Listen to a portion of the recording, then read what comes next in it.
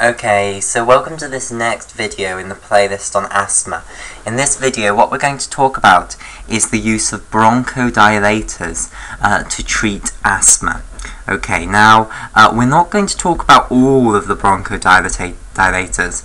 Okay, so specifically we're not going to talk about beta-2 agonists because we have a separate video in this playlist in which we specifically talk about beta-2 agonists. In addition, we're not going to talk about phosphodiesterase inhibitors because again we have a specific video in this playlist for phosphodiesterase inhibitors. In this video what we're going to talk about is firstly anti-leukotrienes. We're also going to talk about antihistamines, and finally we're going to talk about muscarinic acetylcholine receptor antagonists in the treatment of asthma.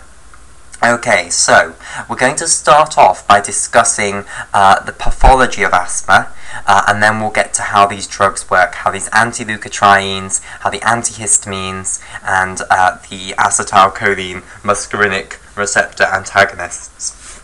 Okay, how they work to open up the airways when someone is having an asthmatic attack. Okay, so before we can start talking about the pathology of asthma, we need to firstly talk about the structure of a bronchus. Okay, so let's say we have a cross-section of a bronchus, and let's have a look at the structure of it. So whenever you're drawing a bronchus, it's a good idea to start by drawing a tube. Okay, so here is a cross-section of the bronchus. Right, so let's draw the epithelium of this bronchus. Okay, so the epithelial cells are columnar epithelial cells, which means that they are very, very tall epithelial cells. Okay, so they resemble columns, they're column-like. Okay, now, interdispersed amongst these columnar epithelial cells, you will have a different cell type known as a goblet cell.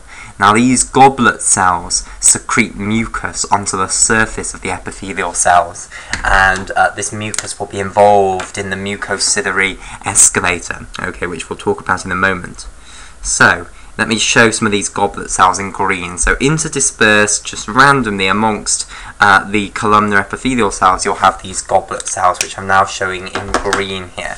So, shall I try and label these up? Yes, I will. So, this is a goblet cell, which is a special mucus secreting type of cell. Okay, and these tall epithelial cells are columnar epithelial cells. Okay, right, now these columnar epithelial cells are going to be ciliated. They have little finger-like projections from the apical surface which project into the lumen of the airway. Okay, so let me draw some of these cilia on their surface. And what's going to happen is the mucus that the goblet cells secrete is going to end up on the surface of these cilia.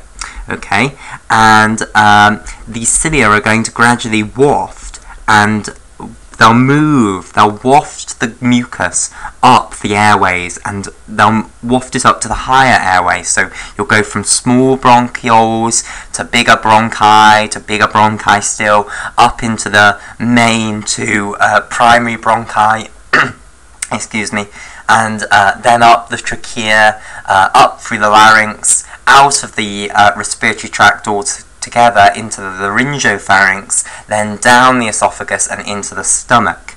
Okay, so this is what's known as the mucociliary escalator, and it involves the cilia moving this mucus that the goblet cells and also other glands, which we'll see in a moment, secrete up and out of the respiratory tract. Okay, so it's involved in keeping the respiratory tract free of dirt, and also it's involved in protecting the respiratory tract from pathogens, because if you inhale pathogens, what will happen is they will go down into the respiratory tract, okay, and they will get stuck in the mucus on the surface of these airways, and then they'll gradually be moved by the mucociliary escalator out of the respiratory tract and into the stomach, where they will hopefully burn. Okay, so mucociliary escalator this is.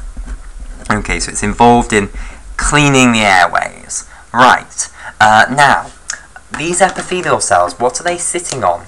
Well, they are sitting on a basement membrane of collagen. So let's show this now. So in turquoise, this is the basement membrane of collagen. Now this is a very rigid structure made out of proteins. Now as I say, the main protein that the basement membrane is made out of is collagen, but there are a few others that are in there. So fibrillin is another very important component of the basement membrane. Laminins are also a very important component of the basement membrane, and basically these columnar epithelial cells are going to attach onto the basement membrane. So the columnar epithelial cells will have integrins in their basolateral membranes which will attach to the laminins within the basement membrane, and that will hold the epithelial cells onto the basement membrane. Okay, now what's underneath the basement membrane? Well, underneath the basement membrane what you have is another thick layer of connective tissue. Okay, so here it comes. This is what is known as the lamina propria. Okay, and it's made up mainly of collagen, but there are other connective tissues in there as well. Okay, such as heparin sulfate proteoglycans. So it's a layer of connective tissue, and it has an important structures within it. So it will have blood vessels running within it. So let's put some of these in. Okay, so let's put a few blood vessels in here. Okay, it will also have a very important cell type known as a mast cell. And really the lamina propria is going to be the star of asthma. It's where asthma is all going to occur, basically. Okay, so you have these little cells in here called mast cells, which we will come back to later. So this is meant to represent a mast cell. Okay, so this layer then is known as lamina propria. Okay, now there is another piece of terminology that people commonly use, which is the terminology mucosa. Okay, now mucosa refers to the epithelial cell layer along with the basement membrane, along with the lamina propria. So all of what we've discussed now is known as the mucosa. Okay, so when people discuss mucosa, they mean the combination of all three of these layers that we've seen so far. The columnar epithelial cells, the basement membrane, and then the lamina propria underneath. Okay, now let's talk about what is underneath the lamina propria then. So underneath the lamina propria, what you then have is a layer of smooth muscle cells. Okay, so this is the bronchial smooth muscle cell layer. So I'll denote this in vivid purple, which I hope is going to be distinguishable for you from the red for the lamina propria. Okay, right. So this is a smooth muscle cell layer. Okay, so these are smooth muscle cells, bronchial smooth muscle cells. Okay, and let me discuss how these smooth muscle cells are going to be arranged, because they're going to be arranged in rings, basically. So this is the bronchial smooth muscle cell layer. Okay, so what it's going to consist of is loads of smooth muscle cells that are arranged in rings. So let's say this is a smooth muscle cell. Then we have another smooth muscle cell here. Another one here. Another one here. Okay, and you can see that I'm joining them tip to tip, end to end, basically. Okay, and this is what happens in this smooth muscle cell layer. Now, the importance of this is that they form these complete rings of smooth muscle cells around the bronchus, okay? Now, what's going to happen when these smooth muscle cells contract? Okay, well, when they contract, their length is going to decrease, so the length of all these smooth muscle cells will go down, okay? Now, if all of their lengths go down, then you can understand that the circumference of the entire ring of bronchial smooth muscle cells is also going to decrease. So basically, it's going to do this. You go from having a large circumference to having a much smaller circumference. Now, when you have a much smaller circumference, that means that the diameter goes down, because diameter is equal to the circumference divided by pi.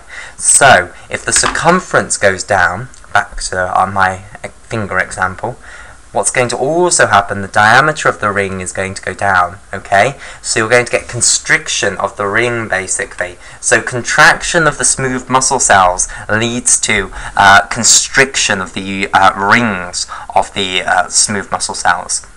Now, when these rings of smooth muscle cells that surround the bronchus constrict, then that constriction is going to be conveyed to the layers within, basically.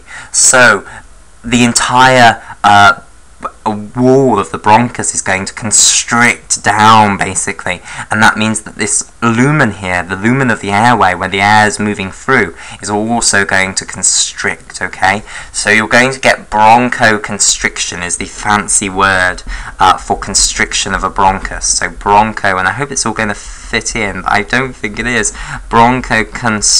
Yeah, I'll call it there, constriction. There we go. Okay, right.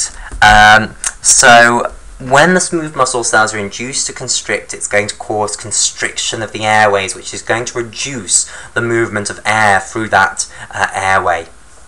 Okay, now that's not the final layer of the bronchus. You have another layer outside of the smooth muscle cell layer. Okay, so next layer. And this next layer is called the submucosa. Okay, so we have the mucosa, which was the name for the epithelium along with the basement membrane, along with the lamina propria. And then underneath this layer of smooth muscle cells, we then have the submucosa. Okay, so the smooth muscle cell layer separates the mucosa from the submucosa. Okay, so what does the submucosa have within it? Well, again, it's got a lot of connective tissue within it, and importantly, it's got what are known as submucosal glands. Okay, so these are large tubes that run through the submucosa. Okay, and they are lined by epithelial cells. So let me show one of these here. Okay, so they'll have a lumen here, and then they're lined by epithelial cells, which are secreting mucus into the lumen of the tube here. Okay, so this is a submucosal gland here. Okay, so these epithelial cells are secreting mucus into the lumen of the submucosal gland. Now, what does the submucosal gland do? Well, eventually it's going to come out of the submucosal layer. It will run longitudinally in the submucosal layer, but eventually it will come out of the submucosal layer. It'll burst through the smooth muscle cell layer, burst through the lamina propria, and then it will just empty onto the surface. Okay, so these submucosal glands, they release the mucus onto the surface of the epithelium, basically. Okay, so they also help in the production of mucus. Okay, so I will then highlight the rest of the submucosa up in blue here. Okay, so this is the submucosa. Now, finally, outside of the submucosa, you then do have one final layer, which is the cartilaginous layer. Okay, so you do then have cartilage surrounding the submucosa. Okay, so let me put these here. Now, you do not have a continuous ring of cartilage that surrounds the entire bronchus.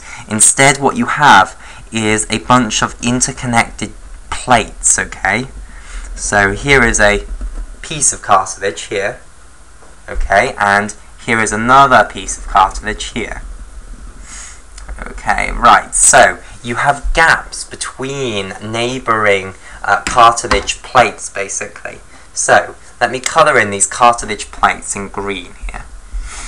Okay, so the type of cartilage that these cartilage plates here are connected, or are made up of, is hyaline cartilage.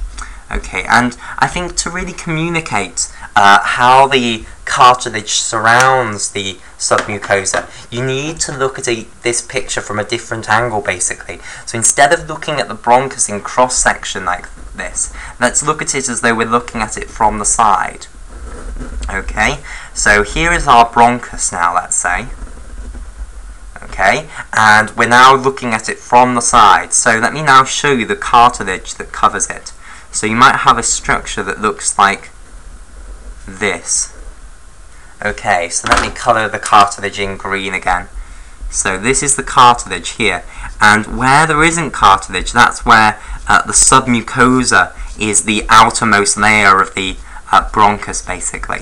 Okay, so like that. So you can see that if we were to take a cross-section, let's say, take a cross-section here, we'd have places where there was a cartilage layer surrounding the submucosa, okay, so analogous to here.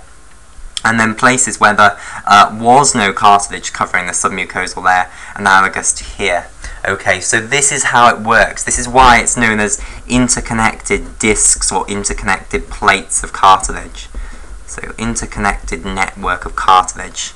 Okay, and the type of cartilage that surrounds the submucosa, as I said, is hyaline cartilage. So I'll write that down as well.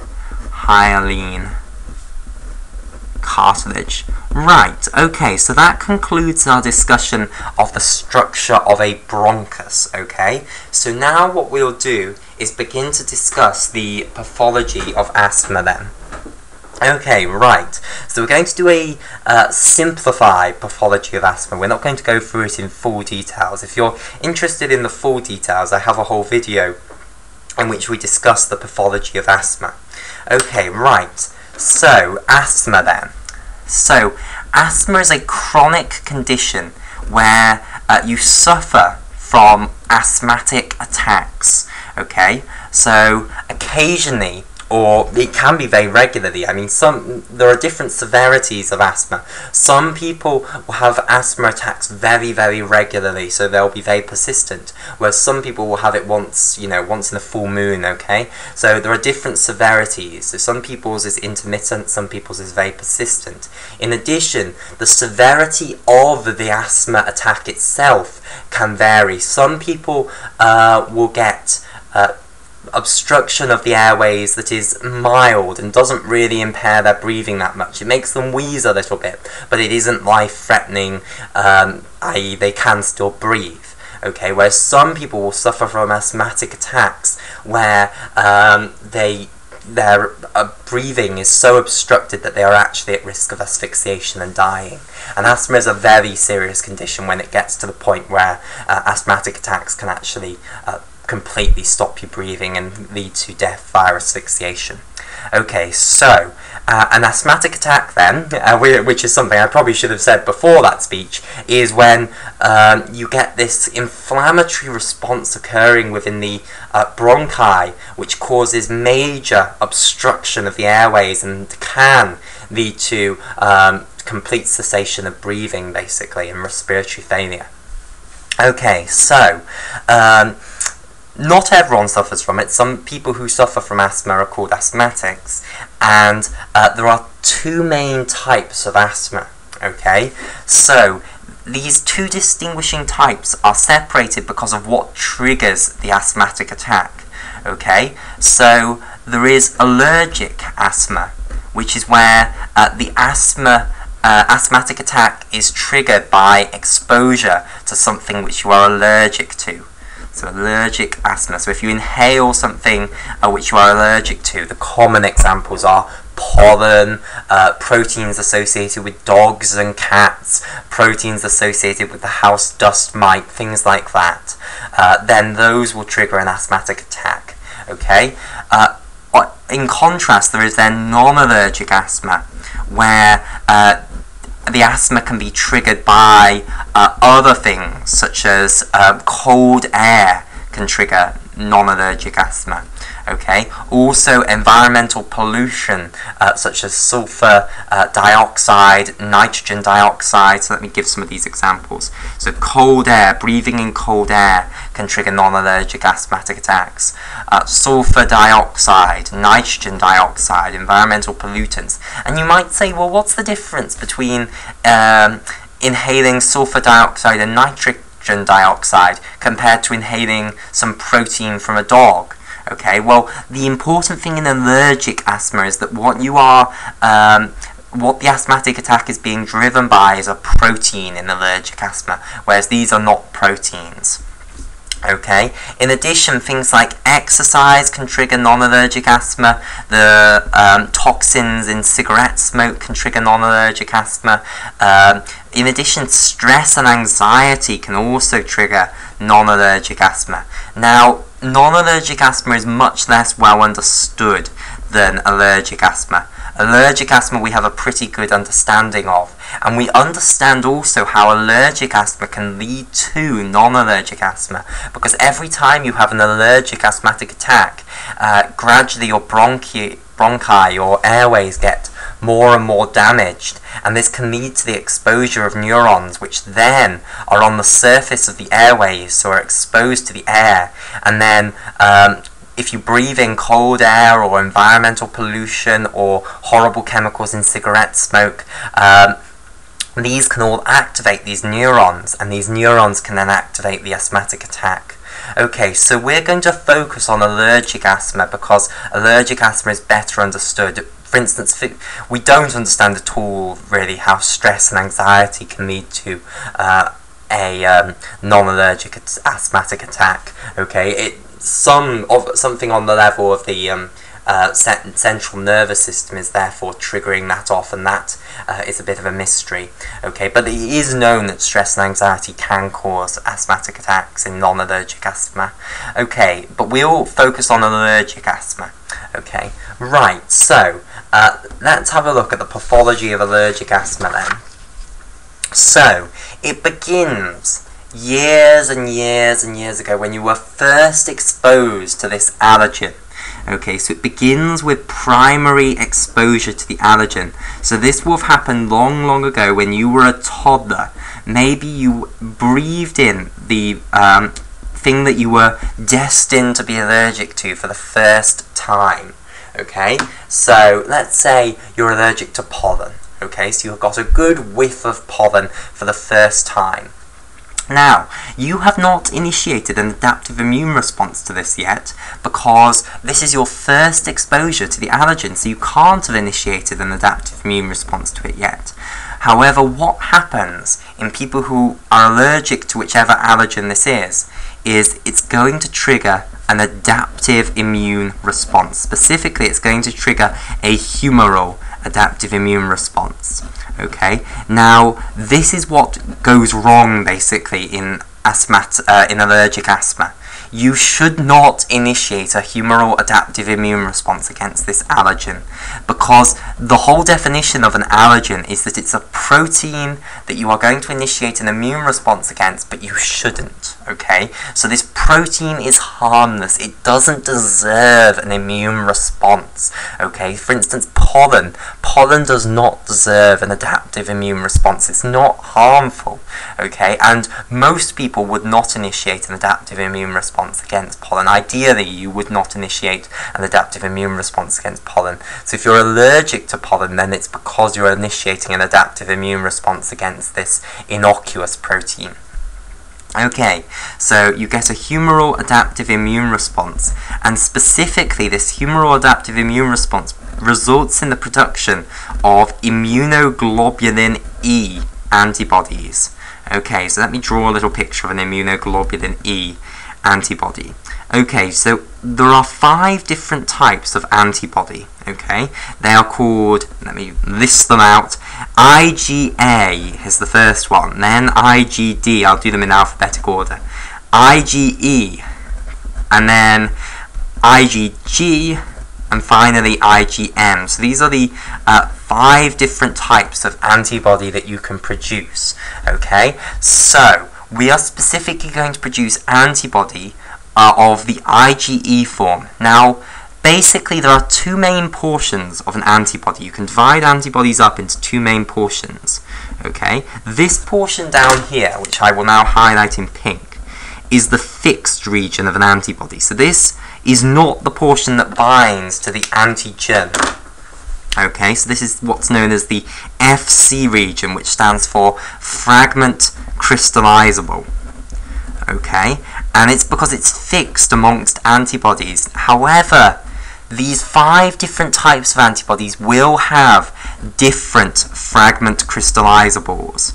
Okay, they'll have different FC regions. So whether you are IgA, IgD, IgE, IgG, or IgM, it determines what this Fc region is like. Okay? Now, there is this other region up here, or these two regions, which are the portion which binds to the antigen. In this case, it's an allergen, but allergens are antigens. An antigen just means any protein that you are capable of producing an antibody against. Okay, so allergens are all antigens. It's just that antigens aren't all allergens. I mean, there are some antigens which really do deserve an immune response being initiated against them. This is not one of them. Okay, so this is what's known as the FAB, which stands for fragment antigen binding, the antigen binding fragment. Okay, so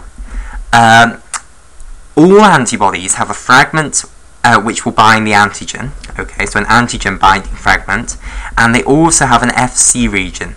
Now, the antigen binding region will differ for absolutely every single antibody you meet, basically.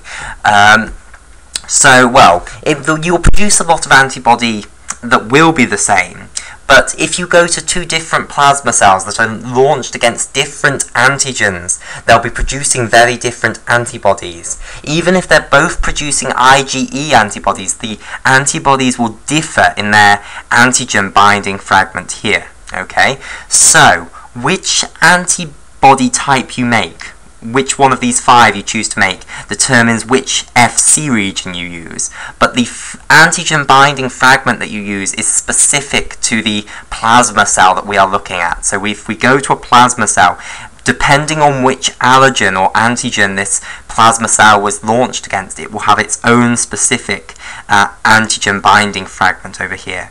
So we are going to produce IgE antibodies, which means that this Fc region down here is the specific Fc region for the IgE antibody type, okay? And these IgEs are specifically targeted against this allergen, which means that this FAB region here specifically binds to that allergen and not other antigens. Okay, so this is what's known as a type 1 hypersensitivity reaction. Okay, so when you produce antibody, specifically IgE antibody, against an allergen, against some antigen which doesn't deserve to have this humoral adaptive immune response initiated against it, that's known as a type 1 hypersensitivity reaction. It's called a hypersensitivity reaction because effectively the immune system is being too sensitive. It's launching an adaptive immune response against something that really is innocent, that doesn't deserve this huge fuss being made over it. Okay, so regardless, when you were first exposed, you've produced all of this IgE which is targeted against the allergen. Okay, now what happens? Well, this IgE is going to end up being mounted on the surface of mast cells. So we come back to this cell type that I told you earlier was within the lamina propria. Okay, so we'll now draw a bigger picture of this mast cell. Okay, so here is our mast cell. Now these are sentinel cells. They are a cell which is scattered around all tissues of your body.